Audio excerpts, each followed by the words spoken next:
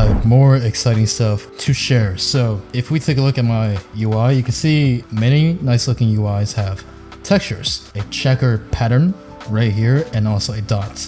Now I have just made a plugin that makes it super simple to add textures. Here I have the amazing texture tool. So you can see we have 3 preset textures. We also have the ability to add a new texture. We also have tile size presets and also a custom tile size. So basically, if we go for, let's say, twins, you can see this automatically applies a texture. Transparency is automatically at 1. Also automatically using the scale type tile. So we have a perfect texture just like so. Let's go ahead and try to add a new texture. I'm gonna go for noise. I have the asset ID. Let's go add. Now we have a noise texture, noise, and boom. Now we have a noise texture.